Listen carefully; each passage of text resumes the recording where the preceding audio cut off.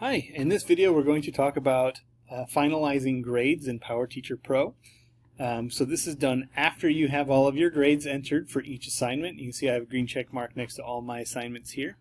I'm now ready to submit my assignment or override grades and add comments to the quarter. So I'm going to go over to the left hand side, click on grading, scroll down to comment verification. And this will bring up this screen with all of my students on the left-hand side and their current grade for the quarter.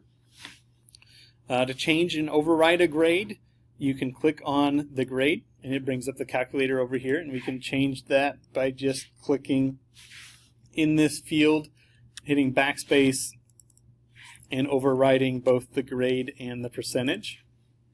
You'll notice that that is changed here as well. If later on you decide that you do not need to override that grade, there's the little revert button. You click that, it takes you back to their calculated grade. If I scroll down a little bit further, you'll see that there's a comment box. I have 100 characters to insert a custom comment. If you put great student or whatever I'd like to put there individually, you can do those custom ones and then hit save. And now that is saved. If you'd like to use some pre-built comments, you can come over to the right hand side, and at the top there's this little speech bubble. Click that, come down to comment bank, and it'll pop up all of these pre-built comments that you can import into this comment so that you don't have to remember them all.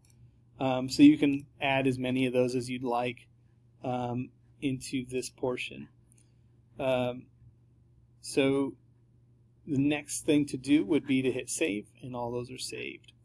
So now we've added some comments for our students, we've overridden a grade, and we are ready to tell the guidance department or the principal that we are all ready for them to collect our grades, and we're going to come down to final grade status.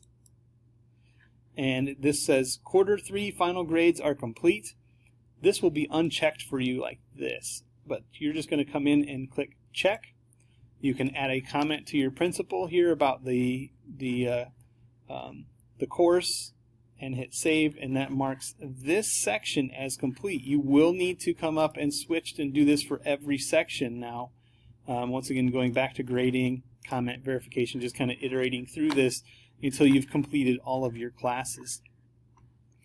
So if your guidance department is collecting that electronically with comment verification and final grade status, you would then be complete after you've done that for each of your classes. If your guidance